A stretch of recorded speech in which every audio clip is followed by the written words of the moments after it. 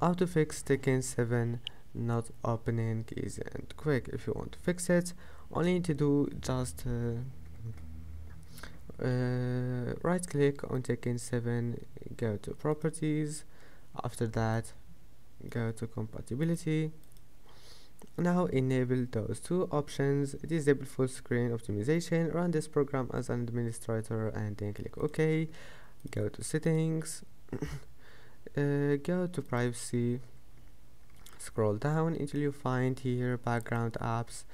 Now just here just make sure it's disabled. You'll find like that, turn it off, and then just if you find here update and shut down, click on it, or you can just restart your PC, and if you can just update and restart your PC, and then you'll find that your problem is fixed. And that's it for today's video. Don't forget to like and don't forget to subscribe, and see you in the next video.